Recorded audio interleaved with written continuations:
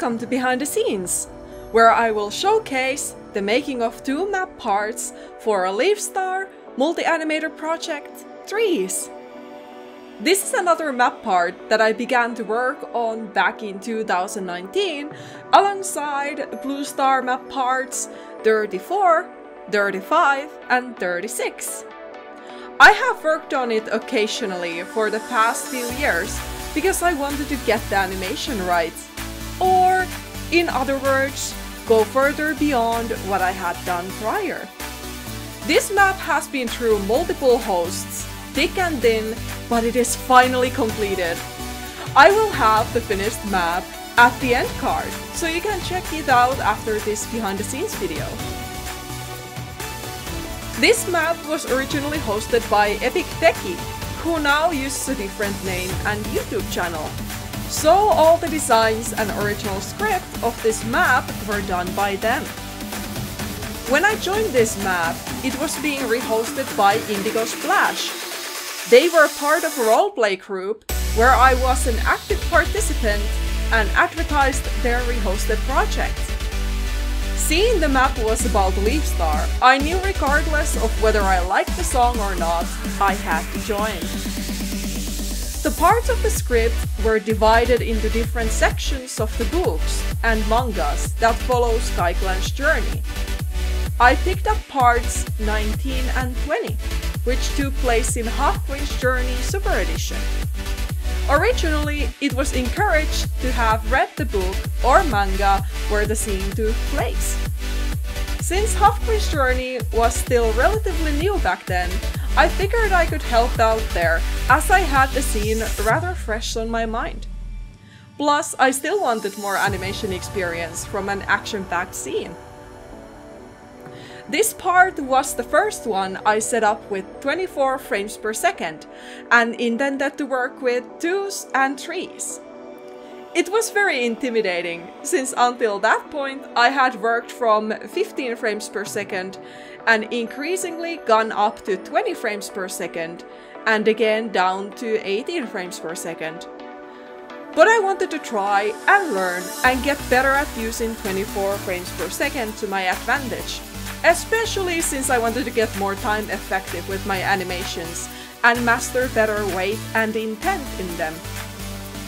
However, it is blatantly obvious that despite my intention, the final parts weren't finished until 4 years later.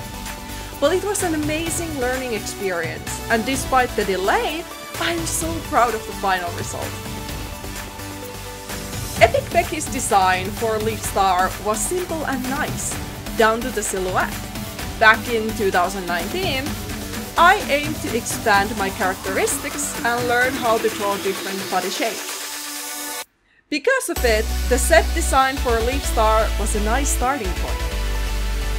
I visually emphasized Leafstar's leafy parts on her chest and elbows. I figured it would be an easy starting point for setting her design down and making her recognizable. I also gave her big ears and how would I describe her tail? I gave her a pear-shaped tail. It is definitely a tail shape that I hadn't done before. Her markings were also very animation friendly, simple and neat. If I had done the design myself, it probably would have been more detailed. However, simplicity is good with animation, especially if you want to complete something on a tighter schedule. But I still admittedly rarely follow that recommendation myself. One of the most common questions I get from my audience is, who is my favorite Warrior Cats character? Leafstar is my one and only baby. I love her so much. No other Warrior Cats character is more relatable to me. I love how we see her flaws and good moments. I like how she tries to think outside of the warrior's box and wants to be accommodating and open to solutions that could solve issues outside of the traditional Warrior Cat's way. When she's wrong, she can admit fault and learn from it, which is refreshing in the warrior's world. When SkyClan was finally introduced to the other 4 clans by the Lake Territories, I was so happy. Words can't describe how long I had waited for that moment, ever since Firestar's Quest Super Edition. I could go on and on about why I love Leafstar and why I think she is one of the more deeply developed warrior cats out there, but sadly, this video isn't an essay why I love Leafstar, so we will move on. Just like all my animations, I began with a storyboard, and then moved on to sketching. I drew rough shapes for some sketches before doing the more detailed sketch on top of it. Before this, I haven't done my sketches like this.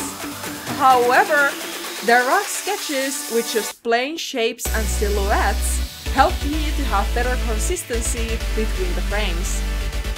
If you find it hard to keep the size of your character or certain body parts of a character consistent, I highly recommend this technique.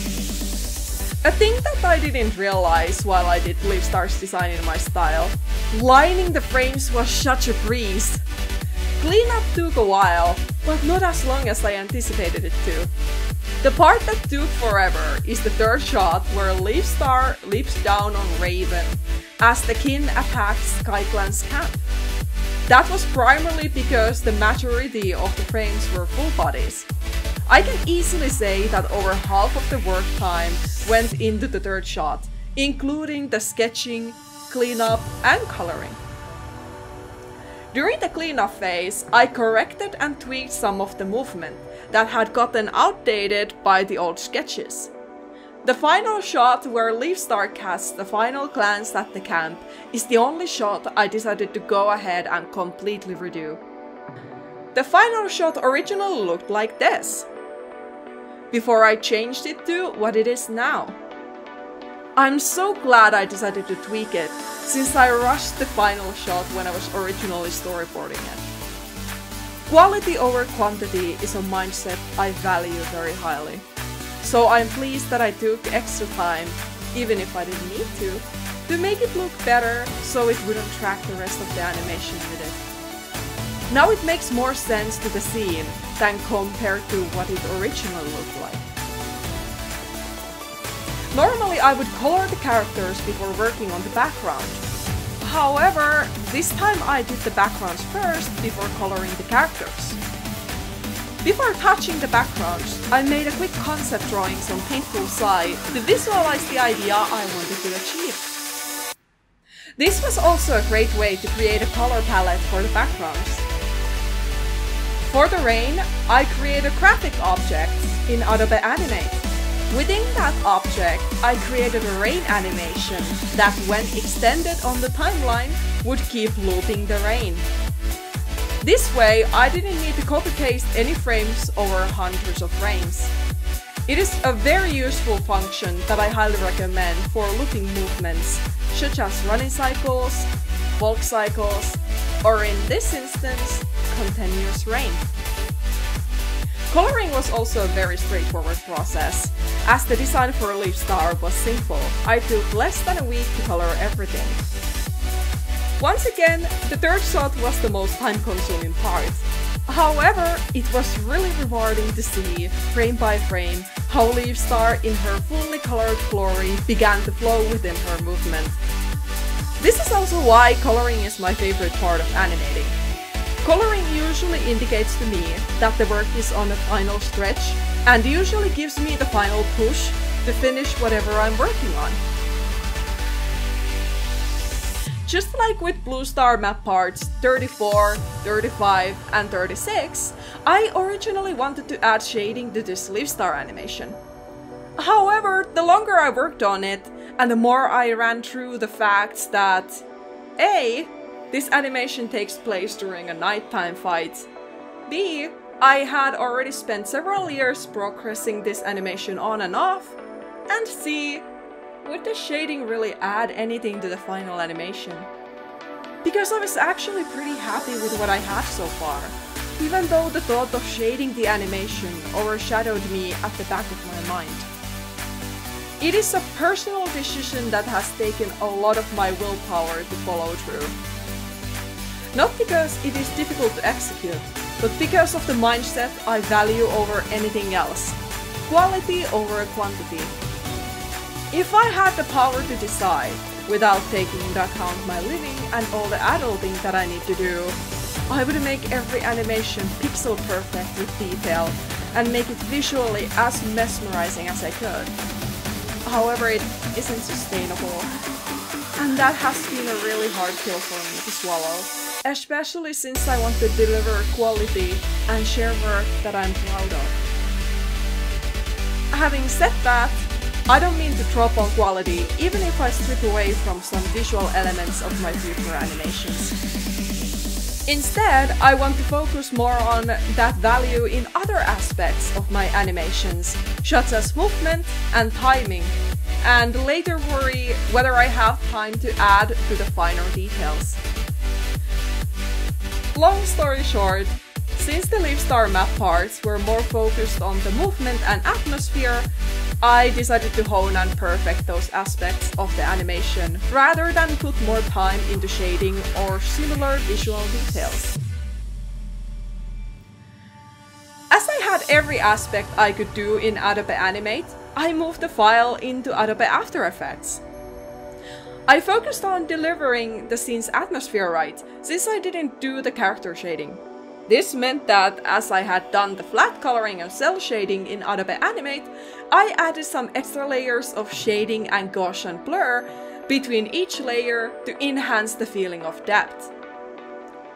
When the first passes of the editing were done, I exported the final file and... stripes?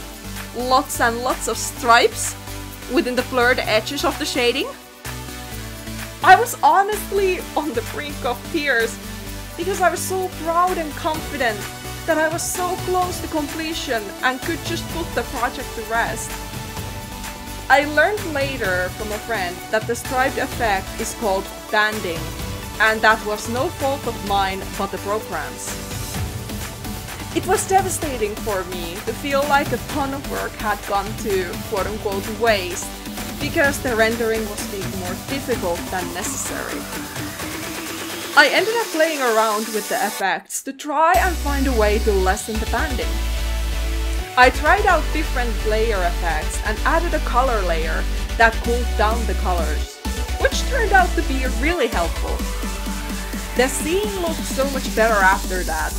Plus, the banding issues I had with shots 3 and 4 especially nearly fully disappeared. I was able to save the animation, even though it felt like it was nearly doomed by a render mishap. Before I end this video, I would like to give a special shout out to all the hosts who have hosted this map.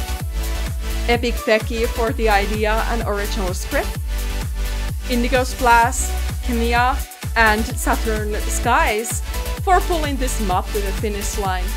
I'll link all their channels in the description below. Check them out, they all deserve it. Thank you so much for watching this behind the scenes. Check out the finished map project at the end card. Everyone did a fantastic job, and it is so nice to see varying talents, both experienced and beginner artists, being part of the project. My finished 2 parts can also be found on the end card, in case you want to rewatch them or haven't seen them before. Stay safe, and I hope you all have a fantastic day.